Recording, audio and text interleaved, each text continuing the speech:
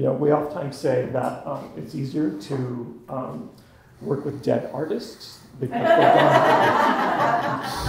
But in this case, very much alive.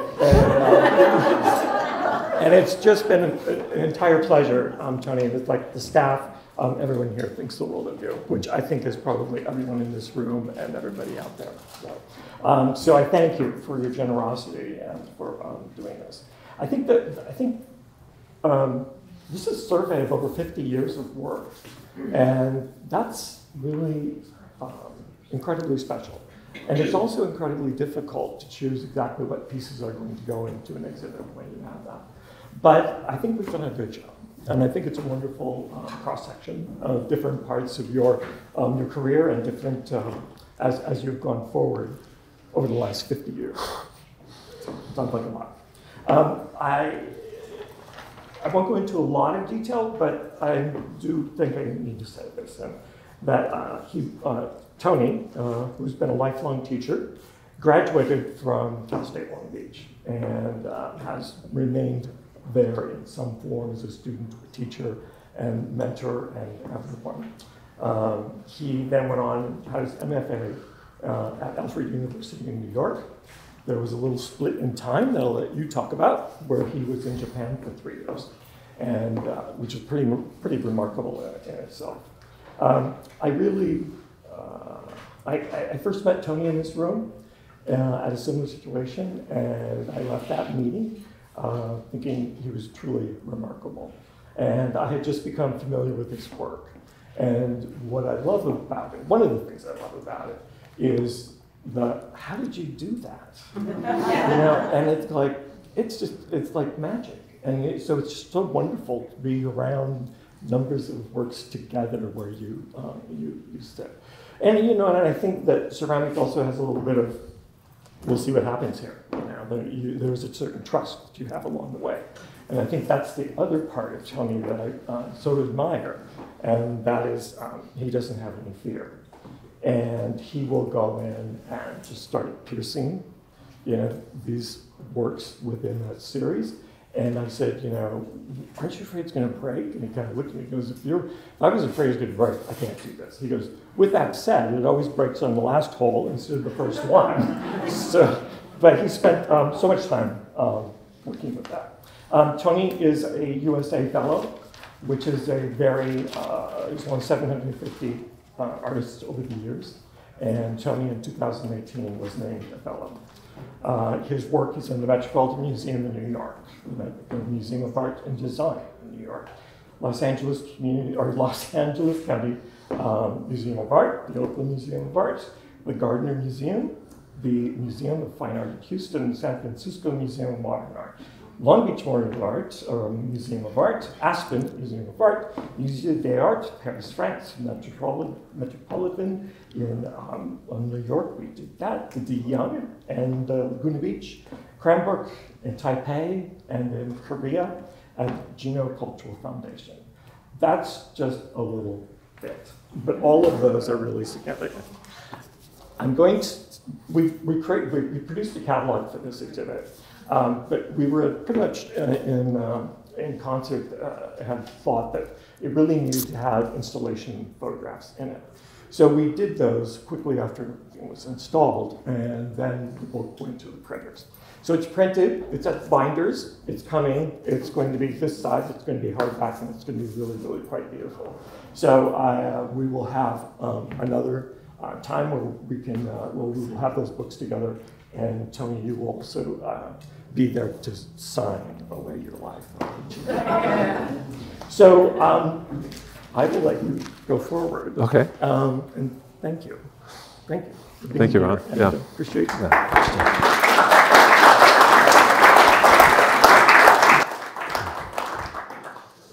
Well, thank you, Ron, for that and for so many other things. You know, we've known each other for a long time. We've done a lot of things together in relationship to education, and you've been really wonderful and generous the whole time I've known you in so many different ways. And you got one thing wrong, though. When you say I have no fear, I'm full of fear. I am totally full of fear. Are you afraid right now? Not so much, but I just don't let it stop me. That's all. Yeah, that's the important point. You know, Ron offered me this, and I wasn't sure I wanted to do it. I said yes, of course, you know, but I wasn't sure I wanted to do it because I have a fear of retrospective exhibitions. I've seen friends kind of like die on the vine after a retrospective, stop working. It's like a summing up, a completion of things and what's left to do. And somewhere in the back of my mind, I had a fear of that. And so I kind of hesitated. I said yes, but I said we can't call it a retrospective. We have to call it a survey because I want to keep working, you know. But it's been really a wonderful experience. I've not had an experience like this. And everyone here has just been wonderful. Paul, the head curator, Ron, most especially, been very generous. Susie and Steve, the installation team, it's been wonderful for me. And I've really enjoyed, especially coming in, you know, maybe once a week to meet people here and seeing all the children that they bring through. They've got a tremendous education program. And so I kind of just trail behind the kids and listen to them talk about my work. It's pretty amazing. Yeah. What are some of the things they say? They asked me if I'm famous. Are you famous? And they said, are you really Tony Marsh? And I said, yeah. He said, prove it. He's a kid, you know? So I gave him my driver's license, you know? Okay. You know, something else interesting happened here when I was a student at Long Beach State in probably 1976, 75, 76, I can't remember the year, but it's one of those two.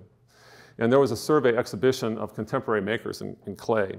You know, I think it was from the United States, and I remember seeing the work of Rick Dillingham. May not mean much to anyone, maybe one or two people in this room. And it's the first time I'd seen his, I hadn't seen that much work in person, mostly in books, you know, and at that time. And I was just transfixed by it because it talked to me, you know, of all the things that were made. It was a very mysterious object that he made. And I remember very clearly my interaction with that piece and the fact that somehow it gave me permission, you know, artistically, it gave me permission to do things I might not have otherwise done. And there is some bit of Rick's work in my work, you know, like so many other people. And Brad Miller's here, his work's in my work too. And and so here I am, 45 years later, with an exhibition. I hope some young person feels similarly inspired. One person does that, that's great. Yeah.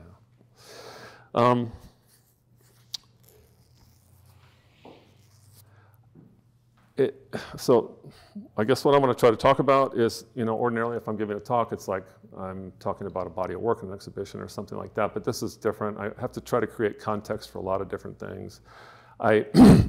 I'll try to keep it interesting and, you know, semi-brief, but we're talking about a long history, you know, a lot of making. And I've been a teacher the whole time. My whole life I've been a teacher. And I'm not going to talk so much about that.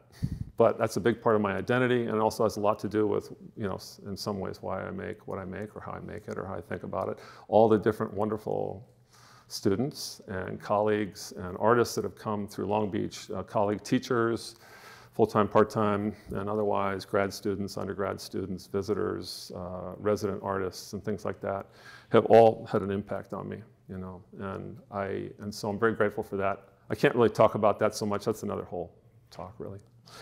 But I want to get started. That's a picture of the book.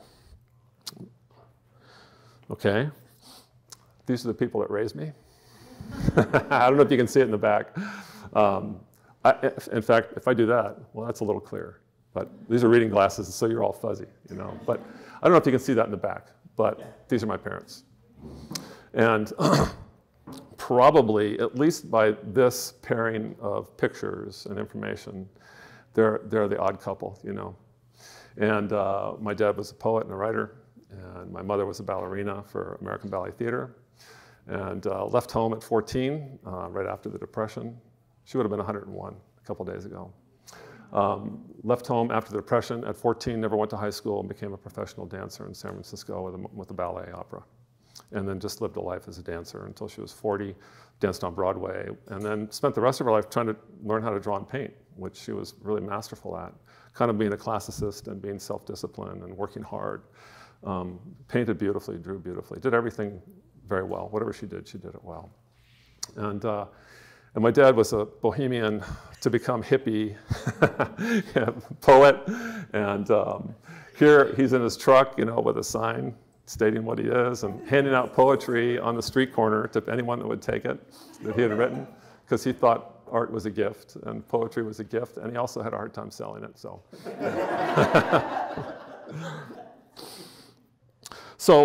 I was born in New York City, and because my mother was dancing there, and we left when her career finished at about 40. She was dancing and after the ballet, she also danced in Broadway musicals, original Broadway musicals, about 10 of those.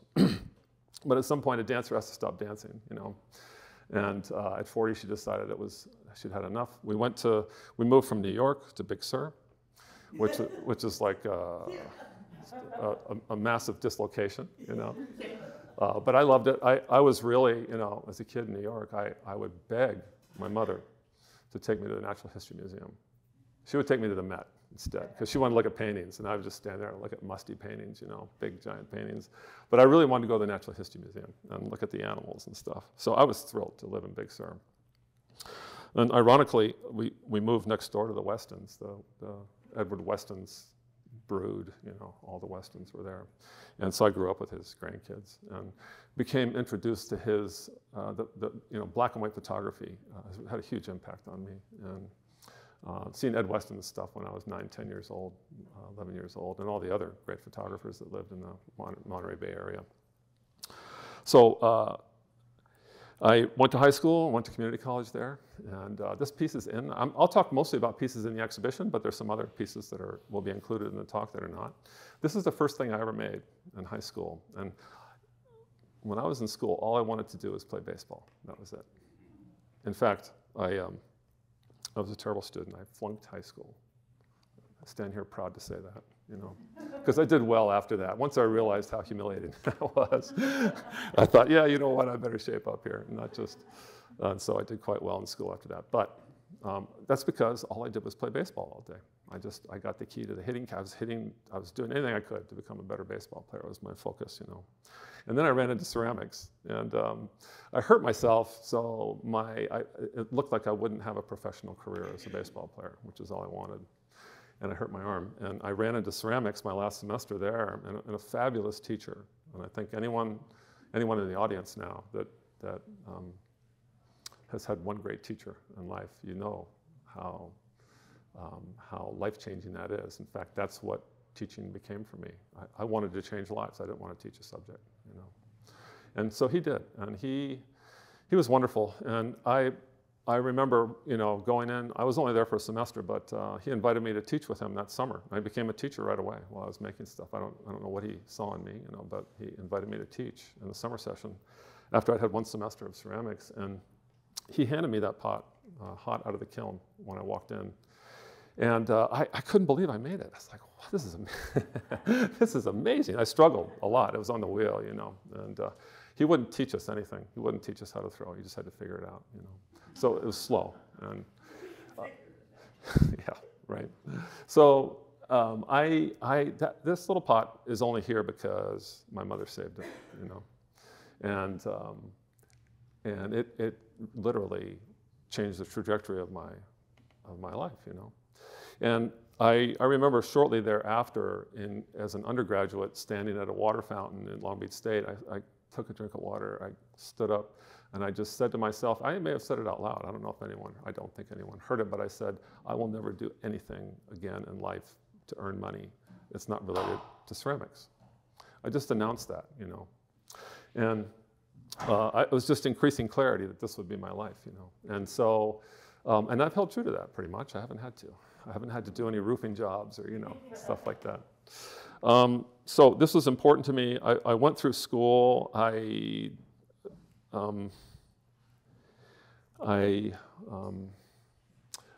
know how I felt about school. As an undergrad, I felt like the problem was my teachers didn't make anything for the most part. I didn't like it. I didn't want to be taught by an academic, something that was very physical and even metaphysical. I wanted to be taught by a practitioner, someone who had the wisdom of a maker and not just a theory about making stuff. I didn't like it. Even then I knew it, as a kid. And So I didn't want to go to grad school. I wasn't inspired to go to grad school when I finished my BFA. And I had the opportunity to go to Japan. And I wasn't really that interested in Japan or Japanese pottery, as like a lot of people were at the time. But I had the opportunity to go, so I took it. And I ended up going to Mashiko, which is in north of Tokyo, and in a small town called Mashiko. There's a group of potters there that kind of had formed the Mingei movement. You may or may not know about that. But it's, the Mingei movement is kind of a made-by-hand, anti-industrial kind of champion of the handmade, the anonymous. Now, that's the British and the Japanese getting together to kind of form this idea, this philosophy, and this way of working. And that is a picture of, on your right, Shoji Hamada, and then on your left, Tetsuzo Shimaoka. Both became living national treasures as decreed by their government. And both were, Shimaoka was Hamada's apprentice, first apprentice, and lived next door. So I was able to go study with Shimaoka. And I showed up, I said I'd go for 3 years. I went for 3 years, exactly, to the day. I left 3 years to the day. And it was a remarkable experience. Mostly, it was even maybe more dislocating than moving from Manhattan to Big Sur. Simply because the culture is so culturally different. I was way out in the countryside. I didn't speak the language. I didn't come prepared for weather. You know, I came from Southern California, and I didn't know anything. I never traveled. I didn't speak the language. And so I showed up in Birkenstocks and short sleeve shirts and stuff in November. It's like it's a really bad idea. They just looked at me like, uh-oh. And not another one of these guys, you know. And, but it was really magical there, because it was like stepping back in time. And it was a lot that way because the people that worked there were farmers. And in a farming tradition, the people that worked in the pottery were farmers and who had become potters. And some had started when they were 13 or 14, and by the time I got there, they were almost 40. And they were amazingly accomplished crafters, you know, so skilled, it was unbelievable, you know. So to watch them work and to see all these traditional methodologies and spaces that were very simple because they'd been worked out over the years. All the bugs had been worked out, and so everything was simplified, and it worked. And so I got to try to find a way to blend into this. I was not there as a student. I was being paid to work. And so I had to do the work of the pottery and figure out the language. And all the older guys that were there, like I said, were farmers. They spoke a local dialect that was very thick, and it wasn't written down anywhere, so I couldn't look it up. And even Japanese from Tokyo would come and listen to them talk, didn't know what had no idea what they're saying. And half of the men that including Shimaoka, fought in World War II. So very interesting, you know, very interesting to be there. And they pranked me every chance they could. Just they're farm boys in a way that never grew up, you know. And they used me as kind of a laughing stock, you know. They would play jokes and tricks on me and stuff, and I liked it. It was fine, you know. But that's me in both those. Me on the left, my first week there, and I have a pair of pants that I'd washed in the washing machine and put them on the line to dry, but they froze. And I was like figuring things out slowly, you know. And then on the right, helping Shimaoka make something a little bit later. And you can see he's just kind of saying, would you let go of that? You know, I just wanted to be in the picture, I think, you know. But this house that I lived in was it was a 2-story house, but it had no insulation, no hot running water, no flush toilet, no heating, and you know, gaps between the boards, and a wood shed for all the wood for the wood fire behind the house. So everything that lived in a wood pile lived in my house too. Every insect, every rodent, you know. And I really loved it, actually. I thought it was, and after 3 years to come back to the States and see a rug on the floor and turn a tap and have hot running water, you know, there's like a miracle to me. Like I said, they did a lot of things that were very, very traditional. It was about maintaining traditions, really, bringing traditions forward, you know, like good craft does, and being a little bit innovative. But so they used wood burning kilns, they used kick wheels, they used local clay, they used local materials for glazes. They hybridized forms from all over the world, really in a way. That was part of Hamada's thing. But so I was steeped in a very successful, highly organized, well-run pottery, you know, and I was there for 3 years, and the longer I was there, the more responsibilities I got. He told me I could leave after 2 years, and I said, no, I don't want to do that. I don't understand the language well enough. I want to stay, and he liked that because then he had one more year of me working at very low wages, making money for him, you know.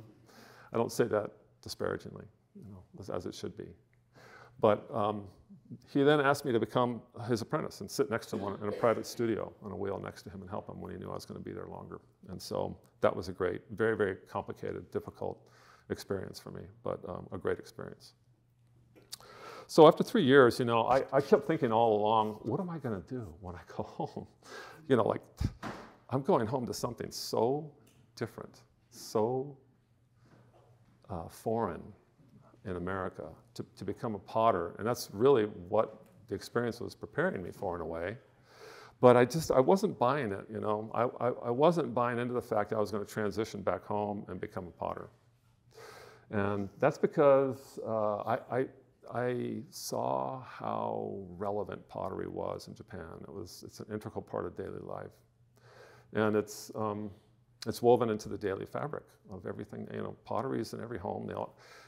A pottery shape is a pottery shape. You know, it's not ambiguous. It is what it is, and it's a rice bowl because it's not a soup bowl because it's a certain shape and size, and it's not, you know.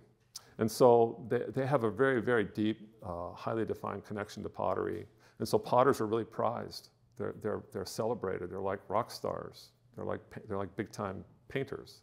You know, Shimoka and Hamada were millionaires from the sale of their work, as were a lot of other potters. And they were celebrated. There's books and TV shows, and you know, and I knew I wasn't coming back to any of that. And so it was really interesting, the process that I had to go through to try to understand how to transition back to the States. This is one of the last things I saw just before I left, and I really loved it. I loved a lot of his work, actually.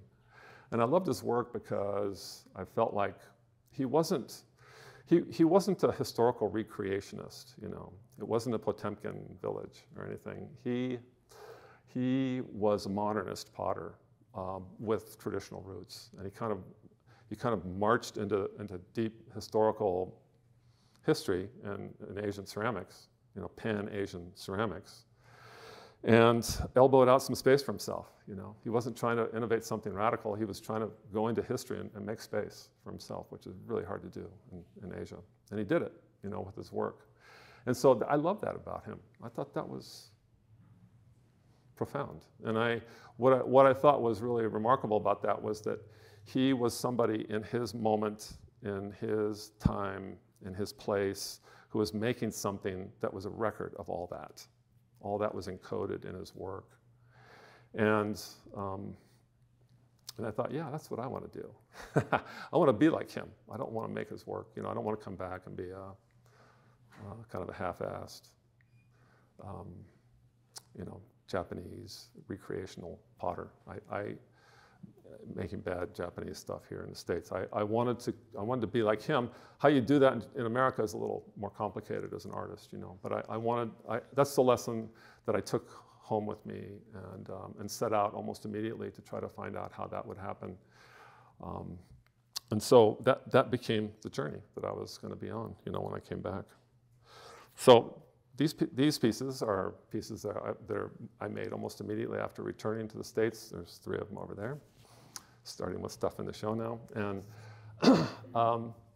I came back and I went to Mendocino. Some of you might know that, way up the coast. And there's an art center there, and I helped them found a ceramics program at the Mendocino Art Center. And it got me back into teaching, you know, after Japan.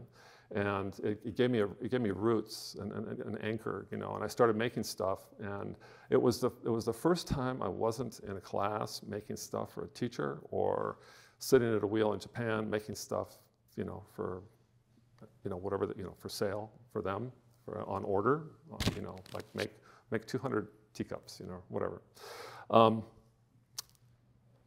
And so I was thrilled. that I wasn't being interfered with. You know, I could just make the things I wanted to make.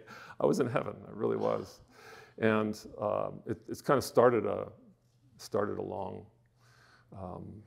journey in the studio that's been interestingly private in some ways, and quiet and meditative, and a process that plays out about curiosity, and in some ways very public and communal as a teacher. You know, it's like I'm kind of toggling between those worlds. And I don't think they're really good bedfellows, to be honest. I don't, you know, a lot of people say, oh, they go together. You know, I don't think they really go together that well.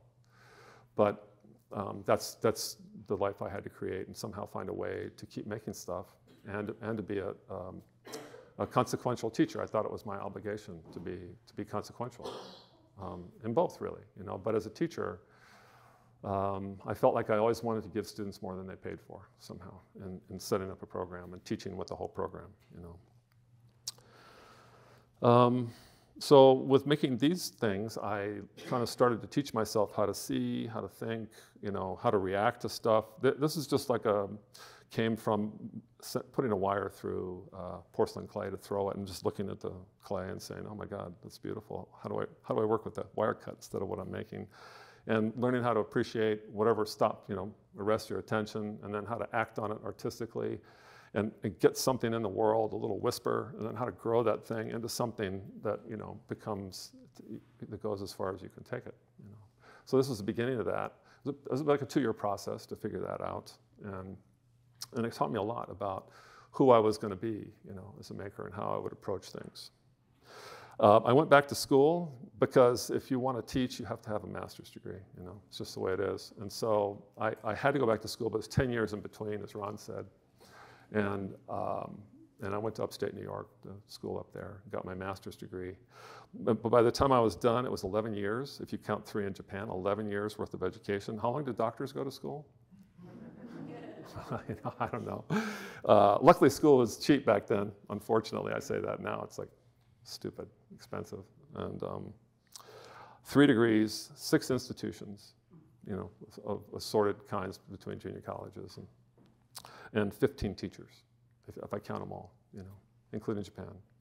And so that's a lot. That's a lot, and that's a lot of preparation, you know. And I think I'm grateful for it because, you know, hopefully life is long, and you're well prepared, and you understand how to create a way in and out of trouble artistically, you know. And I think that just being around all those people, and then plus all the people I've been around since, it's just helped me become kind of a more just an overall creative person and problem solver.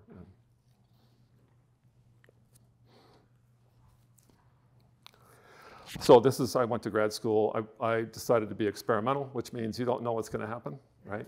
If you know what's going to happen, it's not experimental.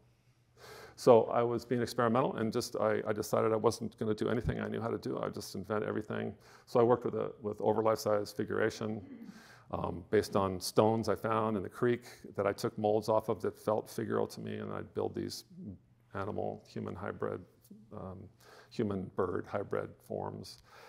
From that, and I also was making other things that you know, I just gave myself full permission to do anything I wanted to do, and I'd critique it later. You know, don't critique it first, leave it alone, just make it, let it be in the world, and then have a good conversation with it. And so interestingly, the stuff, you know, the figuration just didn't stick with me, but this is a wooden box with soda ash in it. And, you know, the idea of the vessel, which became so important to me in Japan, the power of the vessel to me is it's one of the more profound human inventions that has helped shape culture that we know. It's pan-cultural. You know, every culture has done it. So I've been fascinated by that. I think that my curiosity about that is there's always gas in the tank, because I keep running into stuff I had no idea existed, that some culture invented to solve a problem using the vessel, using clay. And it just seems endless to me. And so the idea of working with vessels became more natural. And when I came back from Japan, when I came back from grad school, I came back to the West Coast to teach. And at Long Beach State, I was hired. There was a job open. I hurt my back, so I had to kind of scale down a little bit, and vessel making seemed appropriate. But like I'd learned in Japan a few years earlier, I couldn't be a potter. But the thing that I started to understand more and more was that it could be the subject matter of my work, you know. And so these are some of the things I made, and they're in the room actually.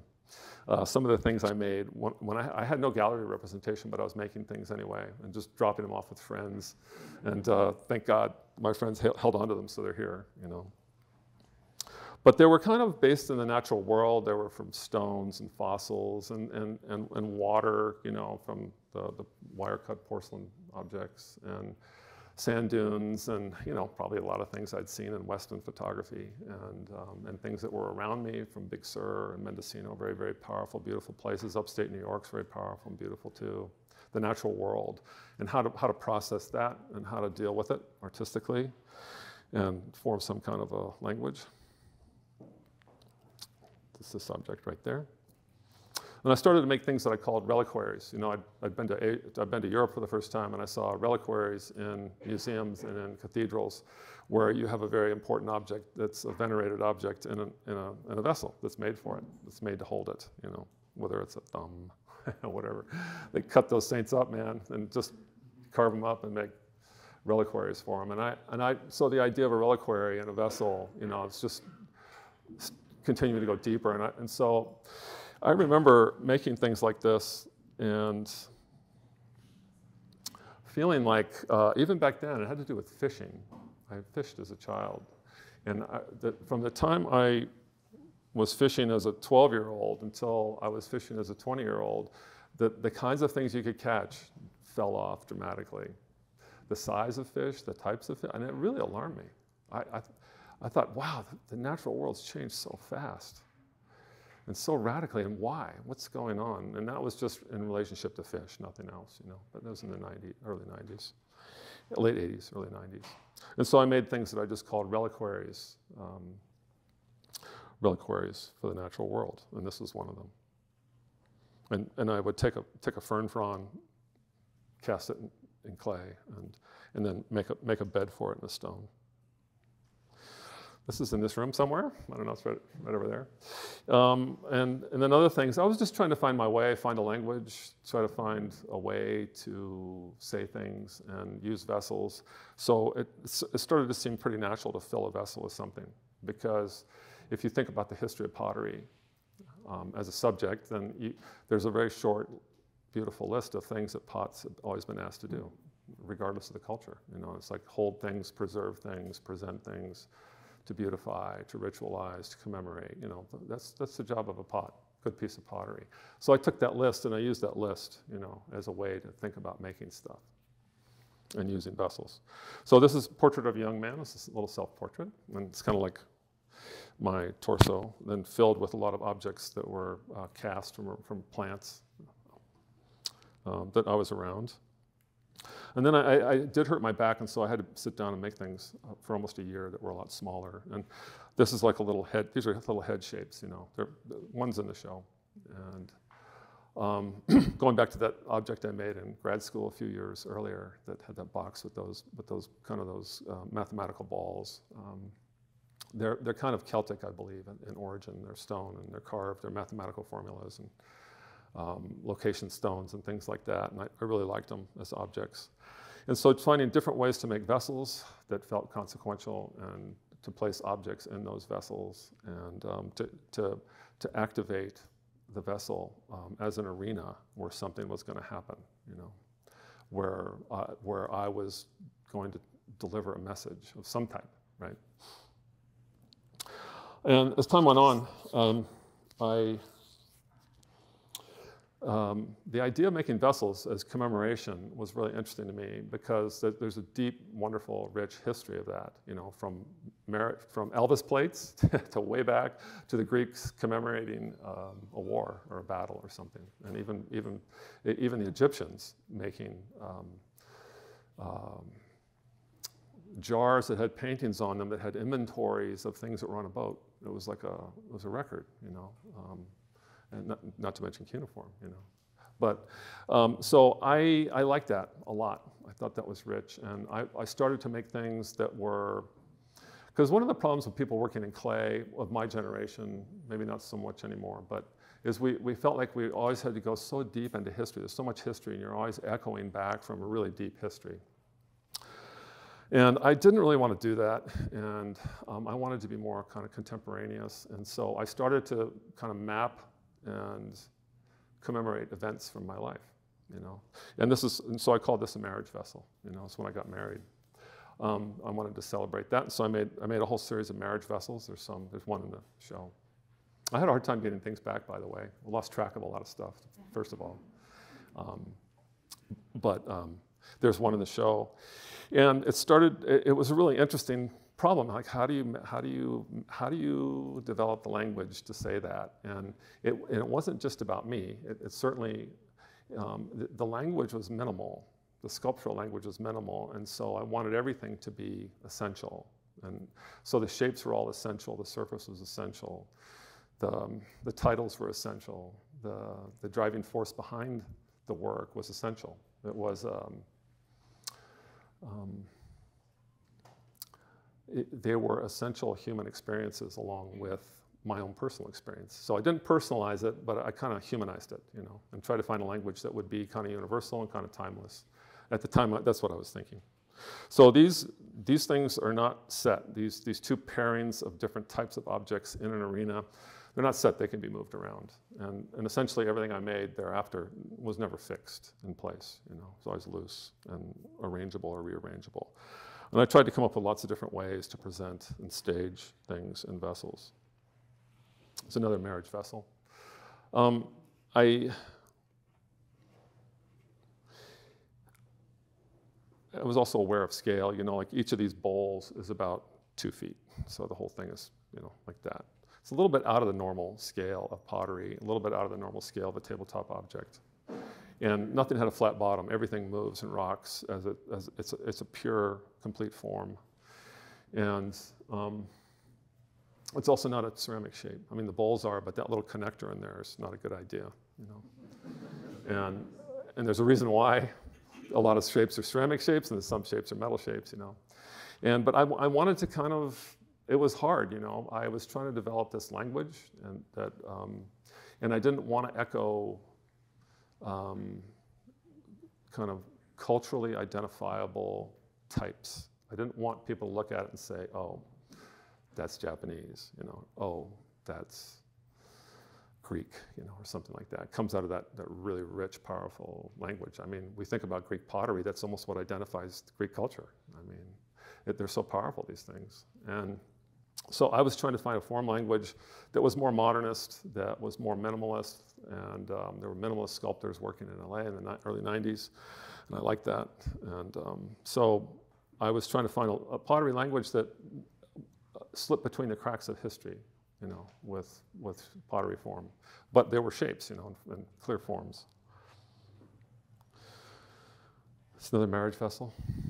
And I didn't want, you know, they're minimalist, really, objects, and so I didn't want them to be too small. I thought they're too small, they'd be dismissible, because they're already simple enough, you know. But if they're small and tabletop, you know, things like this, they'd be too dismissible, so I jumped them up just a little bit, but they're still intimate, you know, they're still related to the body.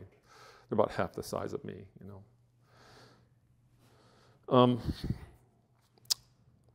We got pregnant with our first child, 2 kids. They're both right here. Give him a hand. It's Walker and Zoe. And give him a hand because they had to put up with me. Right, they've been really beautiful about that. I wanted to say, you know, that it takes support from so many people, but most importantly, your family. And my kids have been very generous about not having a dad. You know, studio rat, that's what I am. And so I made a series of fertility vessels to kind of commemorate the idea of fertility, coupling fertility, not so much birth or birthing, but fertility. And so, yeah, I had to figure out, you know, all of the kind of the improbability of fertility, you know, and how that happens. And so I made a series of vessels that kind of had that landscape built into them. And you know, the palette, I was a very shy person. I'm still shy, but not as shy as I used to be. And the palette choices I made with my work had everything to do with a minimal language. And I didn't want to be all over the map with color. I didn't feel comfortable with it. I didn't understand color and what it meant. You know, things had to mean something. And these works are, they're extremely planned. You know, they're planned. They're rational. There's a plan that has to be followed. There are craft protocols that have to be followed to get this to work and look the way you want it to look. And it's so funny. I was in a conversation with a historian, contemporary historian, the other day, and she said, "Oh, you're sloppy craft. You're one of the sloppy." I was like, "What? You know, sloppy craft? Are you kidding me? I'm highly trained, you know." She's talking about the work in the front. Anyway, these things were, you know, they're thought through a lot. There was a plan. There's a blueprint in order to make them, and I liked it. I worked that way, you know. And so color was interesting because I wanted the color to be meaningful. So the color of clay is really beautiful to me, really beautiful. And so that was good enough. And I used terra sigillata so I could kind of polish the surfaces down and it would be like skin, you know. It's kind of strange quality about them. And I used white and I used blue and I used black and brown. Those are all really kind of earthen, sky, water colors, earth colors and things. I understood those because I felt like I could deal with the meaning. And color is rapturous, you know, and wild and not so easy to explain. Maybe you shouldn't even try sometimes, you know. But so being shy and also coming from Japan, you know, where I really felt the power of restraint. The power of restraint in Japan is a serious thing, how it operates on people and in culture. And I could see how powerful restraint was. And I kind of liked that. I thought, yeah, restraint's powerful. So I kind of held back a lot with my work, a lot of restraint in the work because I thought it was powerful. And I was shy, those two things.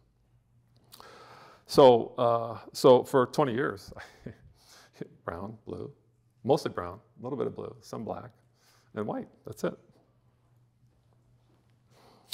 Another fertility vessel, and this one, if you turn it over, you'd see that it's kind of like a body. There's kind of like legs and a torso and a belly and a chest, and not explicit, you know, or anything, but the suggestion of that. And so it's interesting, and I'm dealing with the abstraction of body parts and the abstraction of the body and in a vessel. And so the figuration is too powerful a word to use, but there's a little bit of that in the work. You know, the work's not about figuration, but it contains some of those aspects.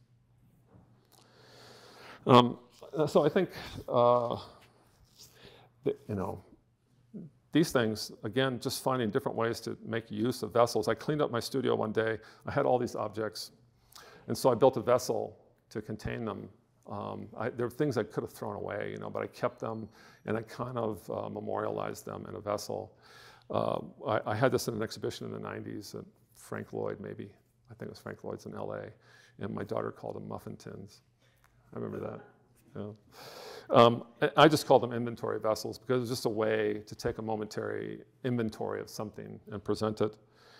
I think this is what you call a muffin tin. But this kind of got back a lot of, you know, like I didn't just work on one thing at a time. I was doing lots of different things, the intersections between different bodies of work. I've never hardly ever done just one thing for very long. I've always worked on 2 or 3 different bodies of work. And so there's a lot of hybridizing sometimes and things mix and match. It's a wonderful firing squad. You know, things just bounce around and sometimes you find different homes for ideas that way. This is another reliquary for the natural world, and this is from my garden. I grow a lot of esoteric plants, rare plants, endangered species, and things like that. I've done that for a long time, and I would just go around in the springtime and harvest different parts of the plants, mostly the reproductive parts of the plants. These kind of plants are cycads. If you probably might not know that, but they've been on the planet for 250 million years. They predate flowers. They're remarkable. Their fossil record is like their living record today. They're kind of unchanged. They're strange, beautiful plants to me. And I can grow them in Southern California, so I've been collecting them. And I'm a steward of those plants. I'm not a gardener. I'm kind of a caretaker of a collection of plants. And when I'm done these plants would go to someone else. And I was at an exhibition Ashwini Bhatt and her husband Forrest Gander were reading yesterday, and he, in his poetry, in his talk, he read and spoke about plants that, I guess it goes back to ancient Indian poetry, but about a certain type of plant that maybe doesn't age, doesn't die. The concept of mortality is human, you know. But some plants go on forever. And these plants are a little bit like that, these cycads. They've got rooting systems and plants that keep coming up out of the same roots, and they'll go on forever unless something kills them, you know. So there's something fascinating about these plants, and I've engaged them in my art for a while by taking parts, taking molds, and then finding a way to present them like that. And so you get in this case, it's a little somber because it's a reliquary, you know. But I've done it in different ways too. So it's a commemorative vessel, and this is also a commemorative vessel. In the 90s, we had big storms like we've just had. The ocean washed up lots of stuff, and I collected it and took it home. A lot of really interesting things that washed around in the ocean and kind of lost their definition and their identity. You know, there's tennis ball guts and all kinds of stuff in here. And took it home, and I think you were with me that day in Newport, and all kinds of stuff, big bags full of stuff. We took it home, and I worked on it slowly and also turned them into ceramics and made homes for them in vessels, so to kind of commemorate a walk on the beach, you know. And memorialize these things and kind of unify them and homogenize them and democratize them in a way, all in ceramics. Lots of different ways I did that and turned them into ceramic and then made different homes for them. These also from the garden, the cycads in the garden, and some other plants, and kind of making botanical landscapes with porcelain. This one too. Some of them in those days were more masculine plant parts, some were more feminine plant parts. Sometimes it was mixed. I'm showing this, it's not in the show, but I'm showing it because I really love making this, and it also points to the idea that I wasn't just interested in pottery shapes, although the bowl's a pottery shape, but this beaker, I had to make 3 of them. This is about 4 feet, like that, and so doomed to break, right? I had to make 3 to get 1, and then I sent that one up to a gallery, and of course it broke. You know, but I didn't care about that. I wanted to make it, and I wanted to see it, and it's not a ceramic shape. And that was part of my idea about just arguing with ceramic shapes and trying to find other ways, and certainly learning why certain shapes are not ceramic shapes, you know, but I knew it going in. And how do you build this thing, you know? First of all, I like that challenge. And then, you know, this is when I'm still putting things in vessels, and this water, is that up on the screen? A little arrow? Maybe, you know. The water in there is a shape that comes out. And I found that when I put the water in there, when I set it in there, it raised the tip of the beaker off the, it caused it to levitate. It was like very serendipitous, you know. And so any vibration in the room or currents, and this thing was moving and spinning, and it's like, yeah, that's gonna break. But there was something kind of magical about making this object, and that was enough for me, you know. Another commemorative vessel, you know, I call them messengers, messenger vessels, commemorative vessels, you know. I want to send a message or commemorate something important. This is for a friend who died. And it's another torso shape, abstracted, but he was a very complicated person, artist, really wonderful artist, had great influence on a lot of people. And he died a little bit young, premature. And he was very complicated, so I kind of made this to memorialize him. And I was asked to speak, but I wanted to make something, and I did. He was a great maker. And so it was full of weapons and flowers for him, because that's the way I felt about him. He was dangerous and beautiful, you know. It's also in the show.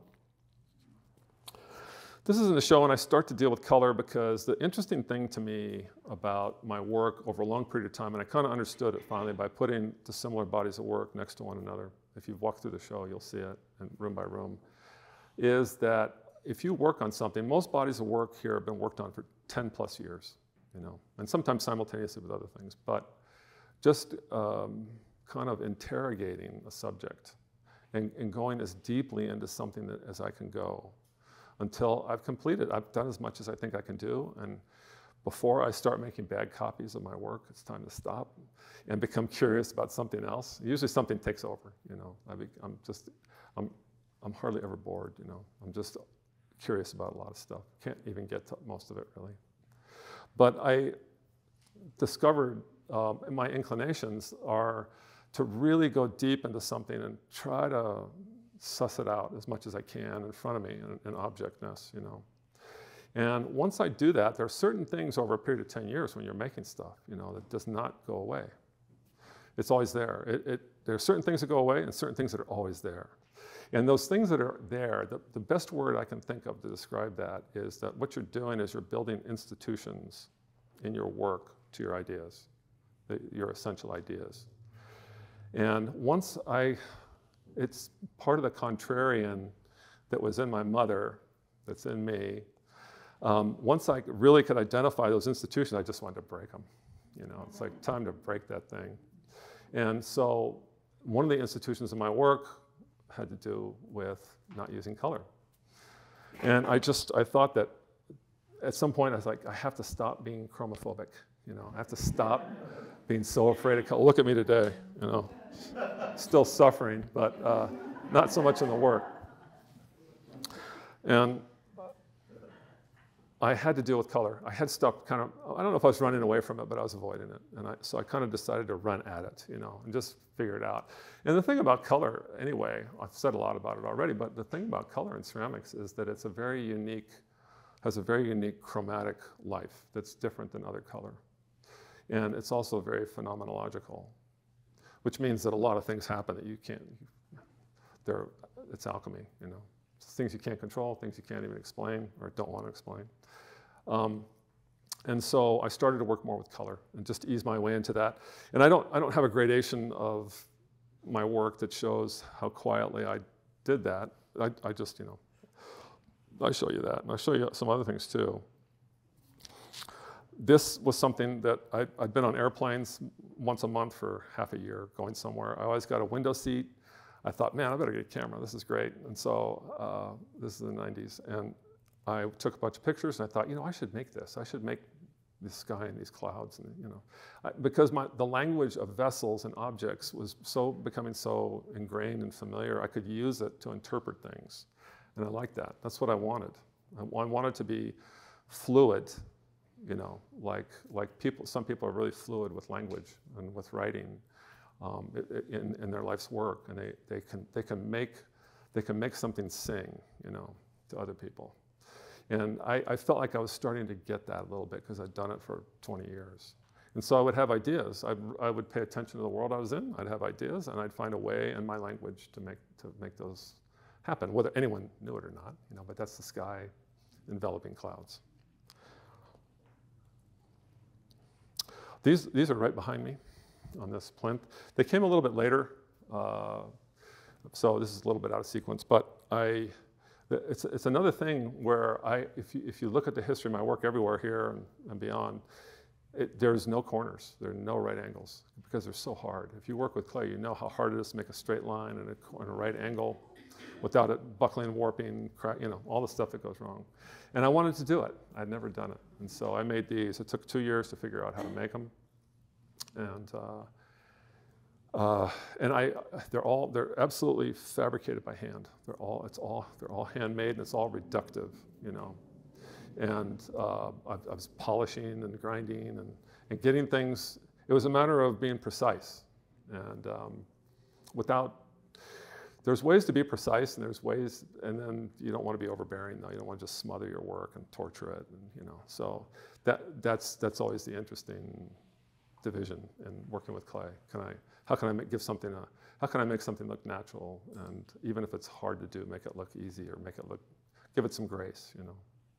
So that was my job, making these things, and I liked them because they're terracotta, and they're so simple. They're just so elemental, and they had right angles. They're nothing but right angles, and I hadn't done that, and so it satisfied that need. It took about 2 years to figure out how to do it with a lot of failure, and then I couldn't show them. Nobody wanted to show them at that time. It's like 2012 or 13, something like that. No one to show them because the people I was working with just said, that's not your work. It doesn't look like your work. It's like, what do you mean it doesn't look like my work? You know, it's like a vessel with stuff in it. What do you want? You know, but that's where things were back then, and so I kept them. It's the only work of mine that I own. I've never kept my work. I've always done something with it, sent it out in the world. Mostly I wanted to send it out in the world, and I live with other people's art, you know, or stuff from history. I think that's more interesting. I love making it, but it needs to go out in the world and do stuff for me and carry a message. And then, but I ended up with these, and I gave them away. I was giving them to auctions and things, fundraisers. People would say, "Do you have anything?" I said, "Sure, take that." You know, and I've been getting them back. I've been trying to find out who's got them, and I want them all back now. You know, and there's one here that's owned by an artist that she's not giving it back. I can't get it back, so that's all right. Starting to wind down here a little bit, but hope you're hanging in there. So my work, again, that whole idea of challenging an institution in your work, I'd only, for 25 years, I'd made horizontal open vessels that had objects in them. And I just thought, I can't keep doing this forever. It doesn't hold enough water. You know, I need to make things that are vertical. Simple thought is that. I need to make vertical objects. Just really simple thoughts, you know, but that you have to pay attention to. It doesn't have to be a complicated thought to make art. You don't have to save the world to make art, you know. There's a lot of ways to make art. And listening to your inclinations and your intuition and things like that are important. And so I started to work very differently, and that also was a big problem for me. Nobody wanted to show it, you know. But I didn't care about that so much. And I mean, it bruised me to hear that kind of stuff coming from people I worked with, but it had nothing to do with stopping me, you know. And it made me mad, actually. It's like, you'll pay for that. You're going to want to show that. Well, you know, the interesting thing is that when you make stuff for 10 years or 12 years, it becomes so refined and evolved that it has a completeness to it, and you start making things for 6 months, and it feels amateurish in a lot of ways compared to the stuff you just finished making. And it needs time to evolve and grow. And you know, and that's up to the artist. It's up to the artist to make things that are interesting. It's not up to anyone to love it automatically. So I started working, I said, like the shapes I was making when they were horizontal, it was all kinds of different shapes, you know. And I was really revolving through an inventory of making elemental, but a variety of forms, and then putting things in them. And I kind of flipped the script. I thought, I'm just going to make cylinders for a while. And the variable will not be the contents, the variable will be the skin. But the cylinder will be the constant. So that kind of flipped. The fact that it was horizontal and then became vertical, that kind of flipped. And the fact that I was moving into color made for a completely different class of objects that I was going to make. And the more I started to do that, I also felt like I needed to get away from craft. I grew up in the world of pottery, you know. I mean, all teachers were teaching out of the basis of pottery and the necessity of craft protocols for pottery. And so that's the way you learn, that's the way you think, and ceramics kind of punishes people that take risks, you know, with failure, so-called failure. And so those are things I had to shake, you know. I didn't like them, they're too constraining, and I needed to become more intuitive in my work and just let go of stuff. That was also, you know, making things without a master plan that I'd done for decades, you know. I needed to make things and just know where to start, just start something. And then I would build on that and fire multiple times and add and subtract and try different things. And what I found that was really interesting to me was that the work all the horizontal work had a blueprint, had to have a blueprint before I started. And it was minimalistic in nature, so it kept refining itself down. You know, if you work in a minimalistic way, you're in a funnel, and you're heading down a funnel into a smaller and smaller territory, right? That limits the ideas. You keep eliminating things because it's minimal. This way of working is intuitive. And so things happen, and you just pay attention to it intuitively. You allow your intuitive life to operate, you know? And so it suggests stuff, and you just listen to it, and you try something, and let it suggest something, and you try it again. And so I was able to kind of break with craft protocols that relate to ceramics or pottery. And you know, I didn't have to make something, glaze it, fire it, and be done. I'd be done when it was done, and I would just keep changing it and growing it. And things would come out of the kiln I'd never seen, and that would start another idea. And so I felt like I was going back up out of the funnel, and intuitively and kind of eruptively into color and all kinds of different possibilities. And I just tried to pay attention to all of it and live through all of it, you know, artistically. And I really liked it. I liked it a lot. I love the way I work, no matter what, and I think that it's really interesting to examine yourself as an artist over time and to find all the different ways in which you might be inclined to work and make things. You know, it's a self-examination in a way, and it's also a self-actualization. You're actualizing who you are by being creative in as many different ways as you can be creative. And I think that's been a really rewarding thing for me, because I've been engaged as a teacher very seriously for a long time, you know, since high school in a way. I'm very proud of what I was able to start and accomplish with a lot of help from a lot of people, but at Long Beach State in 35 years, and all the programming we innovated and all the things we did. And, but at the same time, I never wanted to stop working. I always kept working. I was very proud of that too. And so I've been able to kind of really examine lots of different ways in which I might make something. And so that self-actualization is tremendous. Understanding who you are, right? These things, I don't know how well you can see them, but they're in the show, and they're a little bit radical for me. I'd fire them upside down. I'd layer all kinds of incongruous materials. I'd fire at different temperatures. I didn't take notes. You know, that's kind of knowing what you're doing is a big part of craft. I know what I'm doing, but I didn't take notes because I didn't want to copy. I wanted to each piece to be its own kind of unique thing. If I could remember something, I would, but by the time you fire something 5 or 6 times, you fire it at different temperatures, you put different things on it, you don't know where you are if you don't take notes. And I like that. I like not knowing how I did that. Maybe I could recreate it, maybe not, but maybe something else would happen along the way. And failure became such a really interesting thing. You know, we all try not to fail. Failure finds us all easily enough, you know, all the time in life. But failure in art, and especially in ceramics, is so highly functional, so necessary. It's the only reason ceramics evolved. People failed and figured out, paid attention to the failure and innovated something out of that. It's a great teacher if you look at it the right way, right? And so, like I said, I grew up playing baseball, and so there's something about doing things that are really hard that I like. You know, baseball is really hard. I mean, you can go to the plate 10 times and fail 7 and be a genius, right?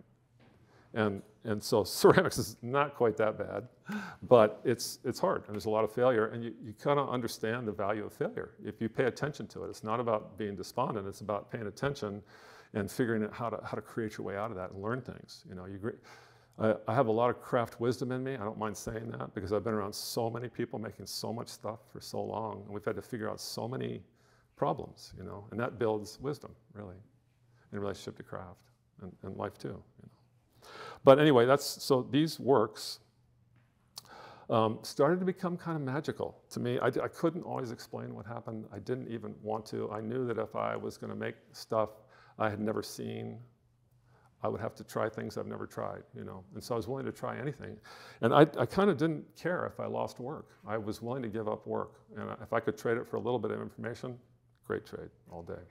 So I've lost a lot of work over the years, but I've been able to do things that I feel kind of astounded by, that feel a little bit magical to me. The magical in the way the natural world is magical. These are all earthen materials. It's earth science, minerals, heat, time, you know, things like that.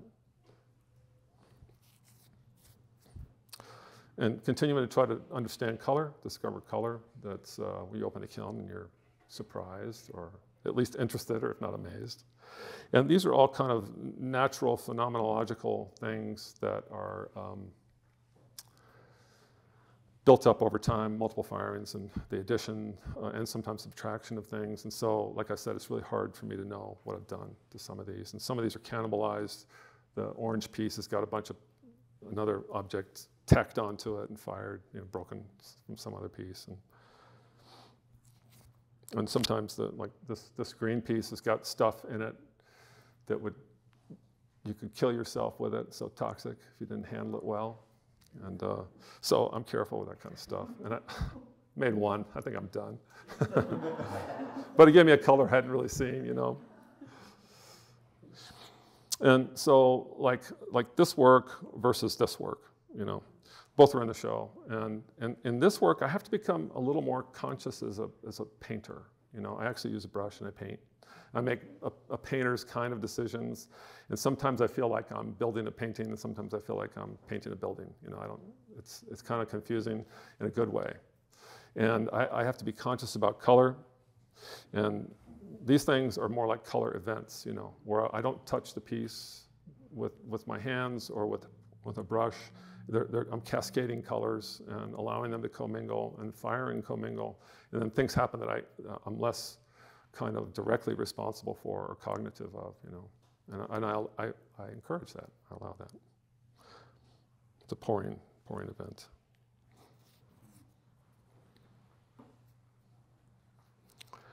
These things I'm sculpting with glaze. All these chunks and things are the black piece on the left is all of those protrusions and accretions are pure glaze that I've sculpted and attached and then fired on. So it's a lot of things are, for me, kind of quiet, private arguments with craft history, craft protocol, how you're supposed to make things, how you're supposed to use things, sequence, and and so I'm sculpting with glaze, which is not very typical. You're more typically coloring something, finishing something with a thin skin of glaze. These are moon jars. They're out in the show, and all of the rocks are made. They're made by me. I make the rocks. They're also kind of combinations of all kinds of stuff out of the dumpster that gets fired. We got these great dumpsters with stuff in them. I go in there and dig it out, and put it together, fire it, crack it. You got a beautiful rock. And then the piece on the right is just a playground. I have all kinds of little tests that I'm doing all the time. And these moon jars are back to kind of displaying objects, And I felt like that the closest thing to me in history were the Greeks, where they would paint pictures of, mythological scenes or battles or whatever they want to commemorate on the outside of a jar. And this is my way of doing that too, of kind of commemorating things on the outside of a jar on shelves, like a display of kind of natural sciences, magical things,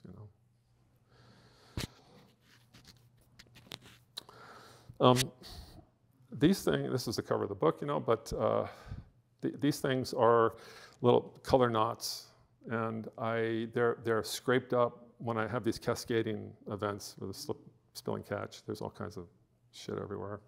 And I don't want to waste it because it's so expensive, and so I let it dry up a little bit, and I scrape it with a putty knife and make a shape out of it and fire it. And I'm trying to just use things and let one thing lead to another, let one idea bounce off another. Okay, finishing up now. Thank you. So, perforated objects, I did that for a long time. I found it fascinating because I didn't find it meditative. I found it very challenging. I had to pay attention. I had to really be alert. I had to be present. And I think that's one of the things I'm really happy about. I walk around and look at all these different works from different decades, and I can see I was present, with the work. No matter how different they were materially, conceptually, technically, I could feel that I was really present. I was really there trying to work that stuff out.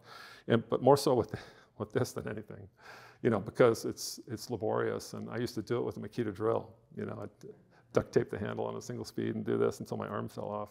It was so coarse, And I found it with Dremel. And so I started doing it with Dremel. It changed everything. I could make things bigger and more complex and more dense. And I really just wanted to eliminate as much material as possible with holes and replace that with light. Simple as that. It's an argument, again, another argument with clay that's always earthbound, always gravity prone, always dense, opaque. And I wanted it to see if I could, it could not be that. So I was really trying to make things that were ephemeral. You know, I could turn something from shapes that we knew very well to things that were ephemeral, to things that might levitate, to things that were an apparition. You know, I wanted them to kind of disappear, be ghost-like. How well I did that, you know, that's for anyone to judge. But those are the things that motivated me, and I would just try to put holes as close together as possible without collapsing the shape, so that those things could happen. And like Ron said, you know, I lost a lot of these. There's no playbook. You can't go buy a book that tells you how to do this, like a lot of stuff. And so I had to learn slowly over a long period of time by wrecking stuff, you know, and then just not being so disappointed that I had to walk out of the studio crying, even if I wanted to. But I was like, what just went wrong? How can I make sure that doesn't happen again, you know?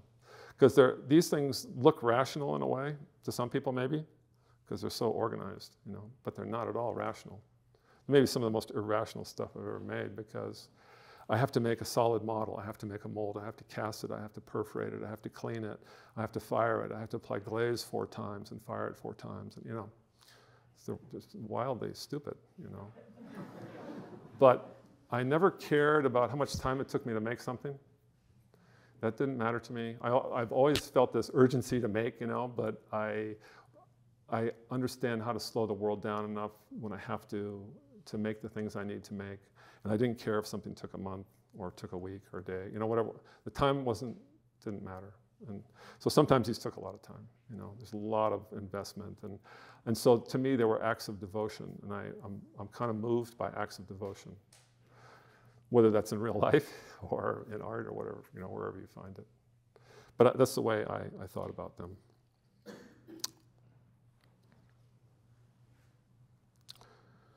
I'm finishing, I swear. The last 2 slides, these are not in the show. We couldn't bring them because I couldn't find this one. I don't even know where it went. I was busy, you know. I couldn't do everything. I was really bad. I think it's so interesting. Like, I could find some things because I knew where they were, or a dealer that sold them could find them, you know. I've outlived most of the dealers I've worked with.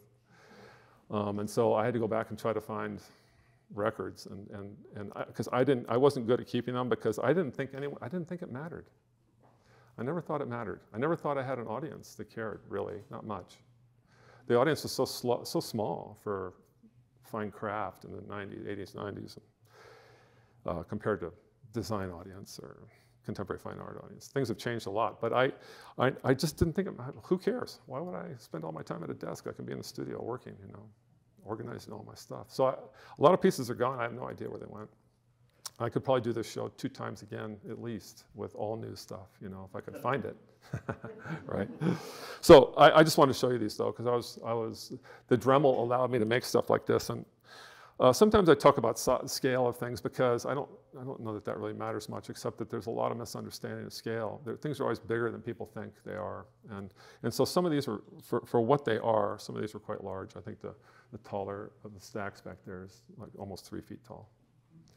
And so I love the challenge of making these things, and the risk, and a lot of them broke. And I just love overcoming, I love winning the argument. That's what it is, right? So with that, and I love the Long Beach Museum of Art. Thank you.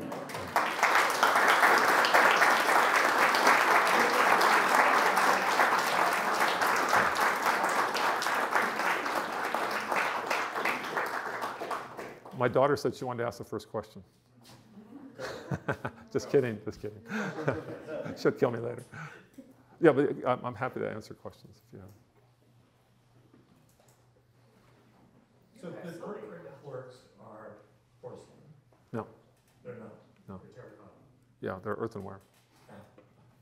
I didn't say it, you know, but I wanted some confusion, some material confusion. I mean, I think terracotta is terracotta, but I I didn't really want you to know what temperature I was firing to or what materials I wanted it to be hard to identify that stuff.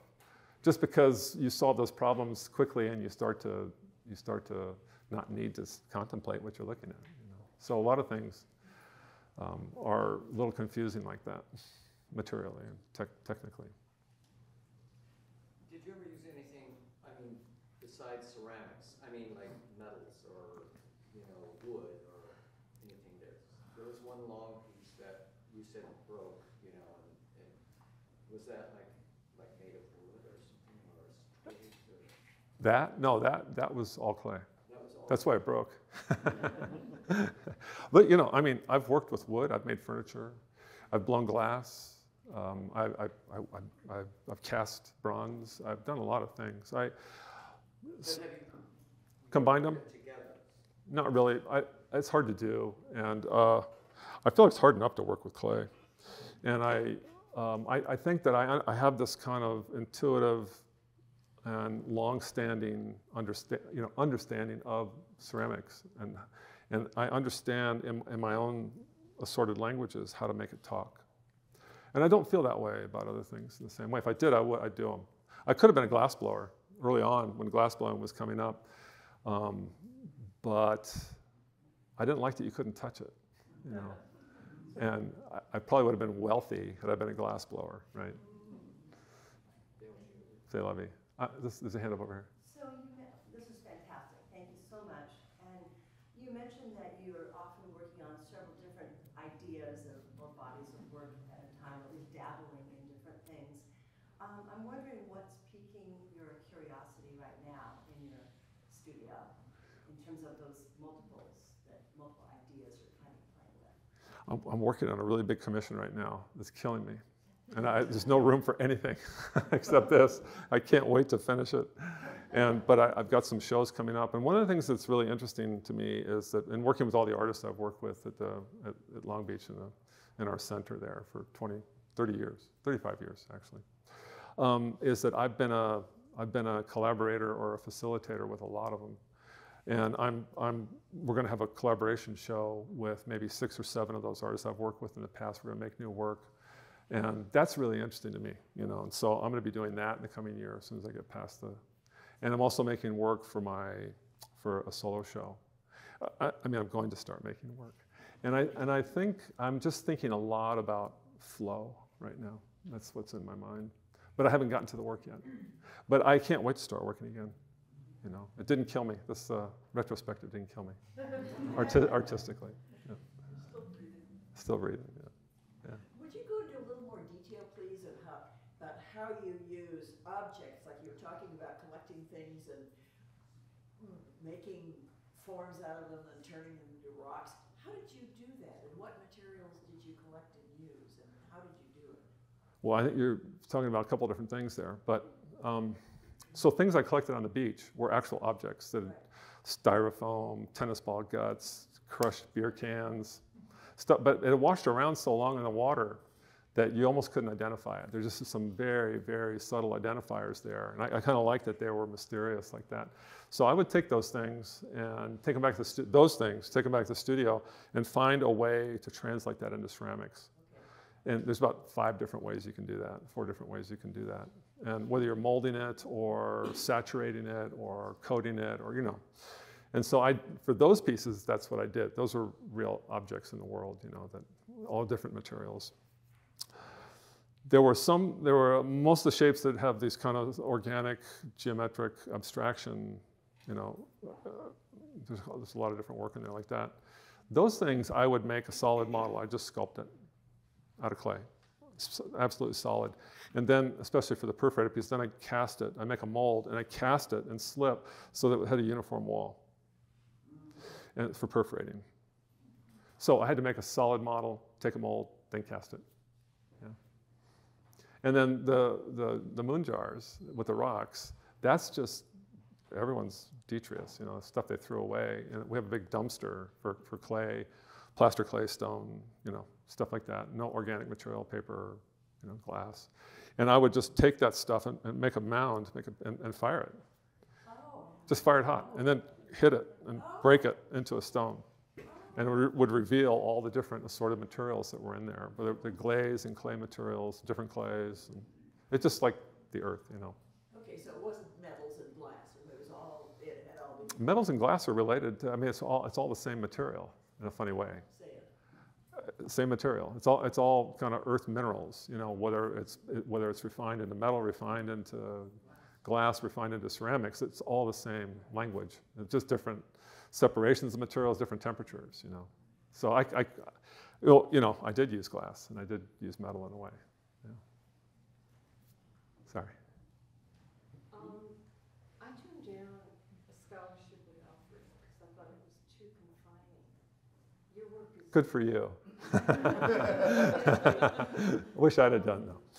I find your work so different from the way that they have historically taught What year, if you mind me asking, what year did you turn down a scholarship there? in the 70s. Okay. Okay? And your work is, to me at least, so diametrically creative and different from that environment. A lot of people in ceramics related to craft, it was part of the way people worked, you know, that they would become super good at something so that they could compete and kind of own some little piece of real estate, you know. And then that would become a legacy thing. And they just keep making it, you know, you still see a lot of that. And Alfred's teachers at that time were a lot like that. And about refining something. And so they taught that way. They believed in that and taught that way. I had just come back, by the time I got there, I was 10 years out of undergraduate school, and I just came back from Japan, where I worked for 3 years with the most intimidating human being I've ever been around. And I'm not kidding, I was so intimidated by Shimoka. You know, he fought in World War II, he was a prisoner of war, he's just tough. Even his kids and his workers were scared of him in a way. He was just powerful, you know. So the teachers at Alfred weren't going to intimidate me at all, and I was 30 something by then, you know. So it was just a big exploratory workshop. I did all kinds of stuff, and they didn't like it, you know. But they didn't know what to do with me because when it came time to a critique, where you get in trouble in a critique is if you got 3 things, you have 1 thing, you know, and and you stand back and let it be mysterious. And they couldn't even walk into my space, it's so full of stuff. But all kinds of stuff, they didn't know what to do, you know. So they didn't like it though, and that's the way it goes. I didn't care. Practical question. Yeah. How long did some of those larger pieces take to dry? And how did you determine it? And who was actually moving the pieces into the kiln, in and out of the kiln? Or is that how you bring it back? That's right. Well, I've blown a lot of stuff up, you know. Blown a lot of stuff up in my time because I didn't dry it enough or fired it too quick or whatever, and it's just, but up until just recently, my daughter actually helps me now, and I've got another assistant helping me now, first time ever. And I never wanted help. I always wanted to do it myself because I always like this thing, and there's a bigger one in the back there. I was talking to Steve, the preparator here, and I said, you know, I moved that by myself. I made it by myself. I put it in the kiln by myself. And he's like, how did you do that? I said, I don't know. I don't remember it. No, but it's huge, you know. And I wanted to. I think it was just part of being creative, you know, to figure out how to do these things by yourself, and I liked it. And I didn't want to ask for help. I wanted to figure it out. And I ended up hurting myself that way, yeah. And how much do these weigh anyway? I mean, that's hollow. This might weigh as much as that. They're all solid and full of stuff. You know. That's hollow. That's hollow, yeah, of course. Have to be. So, yeah, most of the things I made are hollow. Not always, but yeah. Has your love for baseball inspired any of your work? I don't know about that. My son will attest to my love of baseball, something we share, you know. But I think about it all the time. I don't know that it has, to be honest, directly, you know, where you could trace it. But there's still things about baseball that I think about all the time. I think about how to field a short hop, you know. I think about how to swing at an inside pitch. And it's about the physical, you know. And ceramics is a lot of is a lot about the physical, and so there's something connected there in the physical. It's like being engaged physically with things and materially with things and moving your body, using your body a lot. And I think about that a lot. Maybe that's as close as it gets directly, though. But that's a good question. Right. How do you get yourself out of like a creative rut, like writer's block? Did you hear the list of institutions I studied at? and it was like 6 institutions, 3 degrees, 11 years, 15 teachers. And so when you do something like that, and I think I followed up by saying, life is long, prepare well, you know. And like I've been working for 50 years. But like when you get into the studio, you know what you're doing right away, or do you have like? I always have stuff going on, and writer's block probably comes from over critiquing, you know. And I don't do that. I don't do it until it's done. I let it have a life, you know. I leave it alone. I leave my ideas alone. If I want to make something, I give myself 100% permission to make it just to see what it'll look like. And a lot of times you'll do that, and you'll start something that's nothing. But if you listen to your internal, you let the work talk to you, you know, and it takes time for things to evolve.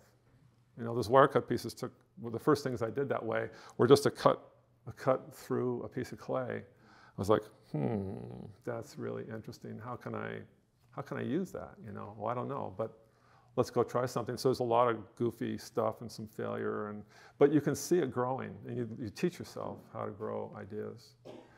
And like I say, I just stay out of the critique business. You know, if you were a student of mine, I could talk you out of anything. I could tell you how bad your idea was and you shouldn't make it. I could make you hate your work, you know, because ideas are tender. So you got to leave them alone. But then critique them when they're done. Chris Miller and I talk a lot, but hardly ever about work in progress. It's mostly at the end when things are done. Sometimes work in progress because we have trust, you know. But you just got to leave stuff alone and let it grow. Be patient. It takes time. Yeah, it's hard though.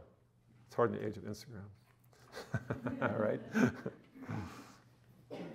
When you went from very structured, where you were controlling the media, and then there's an analogous change that you're coming down this road where you're not exactly controlling what's happening. You're letting chemistry and the art and all of the minerals do their part.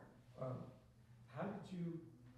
What caused you to start down that road? Yeah, I think it was that thing I mentioned about breaking certain institutions in my work and making work that's in that, you know, like those horizontal brown commemorative vessels. You know, I did that for a long time, and I felt like it was running dry, and something needed to change. And so I wanted to work in new ways, and certainly color was one of them. And I was starting to work into color, but I needed to work into color. I wanted to work, and so I never worked vertically. And to put color on a vertical surface is really different than to put color on a horizontal surface, because you put color and you encourage it to move. You overfire it or you add flux or whatever it is, and then stuff starts to happen that you can't control or you can't explain. And I liked it. And so it built slowly, you know, but you know, you can see the end results. And the more I did it, the more I paid attention to it, and the more I let it become its own thing that wasn't obliged to all the rules I used to use in the past. It grew its own set of rules, you know, like I didn't keep notes, I didn't, you know, and it became its own institution, you know, had its own institutional value and values and things that were important to it. And you know, I've been doing that for about 10 years too. So it takes time, but things grow over time if you just stay at it, just stay curious. Be kind to yourself a little bit. Be harsh if you want when it's done, you know, but be kind along, be kind along the way.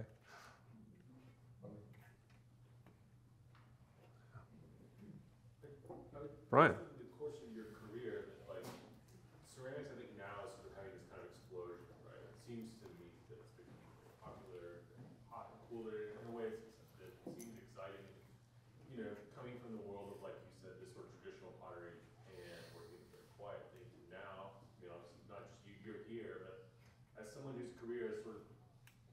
expand that change, but also it seems to me like you've been very much a part of that, and continue to be a part of giving clay to people, bringing people to clay, and really helping it grow.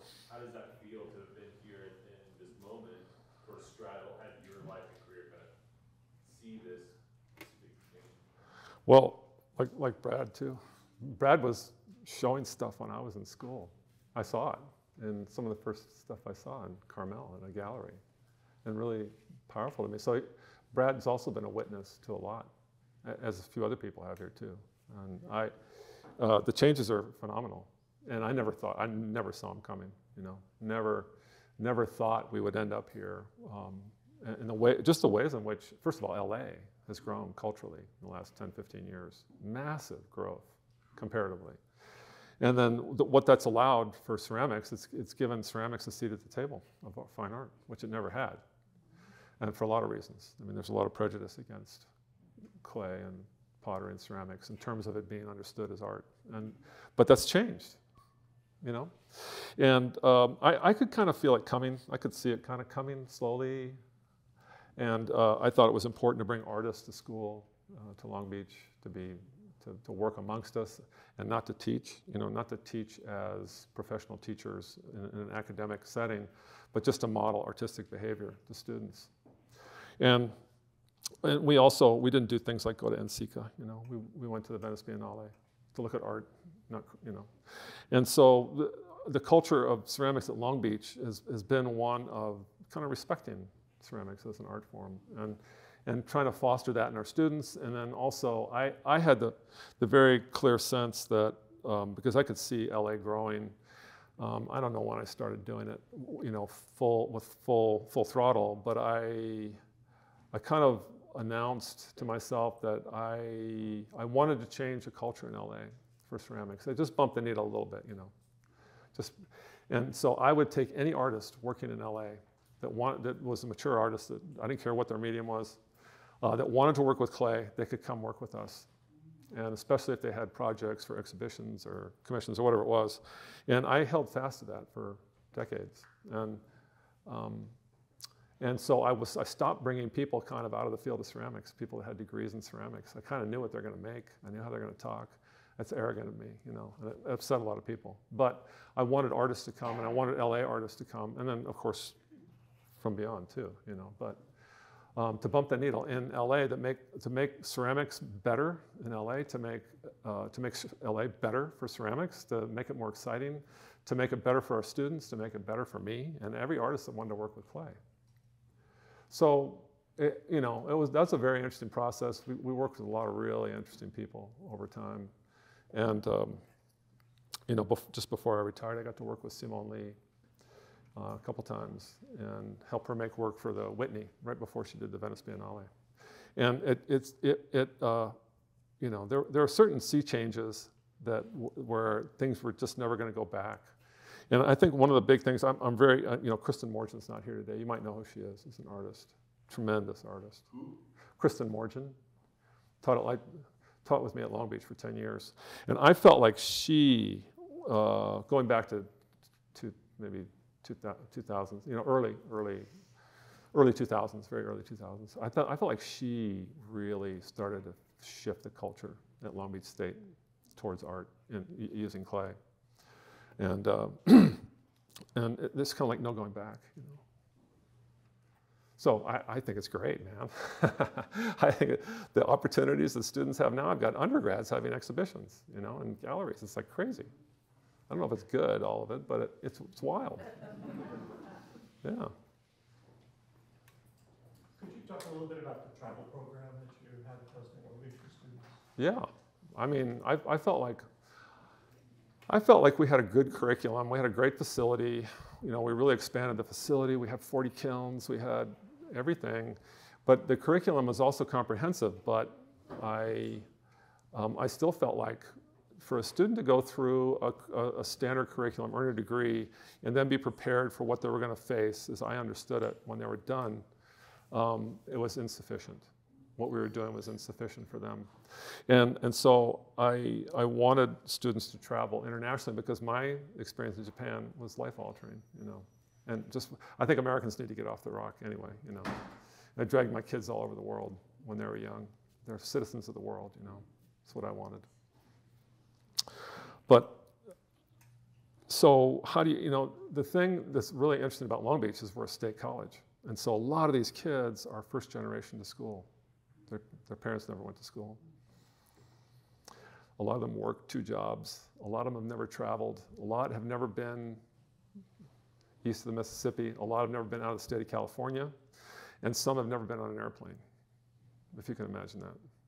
And so it seemed like how golden is that? To take a young person like that, find the money to send them somewhere, you know, to send them. We sent kids to 20 different countries of their choice, you know, for a while until the school decided that was too dangerous. You know, it's like pretty wild. We sent kids, I mean, I don't know that I would do it today because all of them came back, you know. But I was like, I really sent a kid to the Amazon, you know, because they wanted to look at crocodiles or something. Anyway, it's kind of almost true. And sent a kid to Bali to film the End of the World Festival or something. I wanted it to be dreamy, you know, so give me a dreamy idea, we'll find money for it. And then we had to group travel, and so we go to the Venice Biennale and stuff. But the thing that really helped me was the school. I never asked the school for any money. I kind of didn't trust the school. I didn't want them to be part of anything. I just wanted to do it. I thought they'd stop me, you know, which they did as they found out about stuff. But do it now, apologize later, whatever. But don't lose any kids along the way, you know, which I almost did. But the thing that really changed it, because we had to go out and find money. And it was like sometimes we had 20 kids that wanted to travel, and I wasn't going to say no to anybody. And just like I wasn't going to say no to any artist when an artist came, if they wanted to make something, you know, if you're a potter, you're going to say no to everything. No, you can't do that. It won't work. It'll never happen. You just bring, you know, mess up the equipment, blah, blah, blah, blah, blah, blah, blah, blah, blah. So I just took no out, you know. And I didn't want to say no to a kid that wanted to travel, so we scrounging to find money all the time. We had all these really interesting fundraisers. And I just want to say that Ron really kind of got me going on how to seriously raise money, because I believe you were a fundraiser in another life, you know. So you understood that, and you know, I mentioned, you know, that Ron was very generous, and he brought us to his home and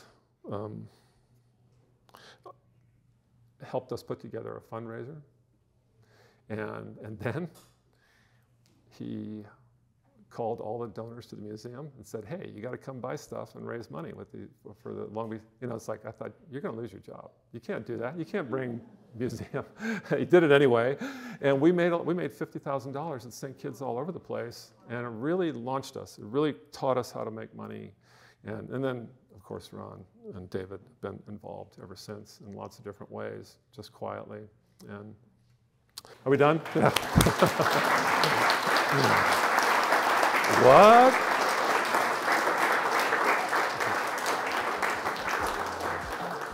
Thank you, everybody. Become a member of the museum if you're not. Donate money.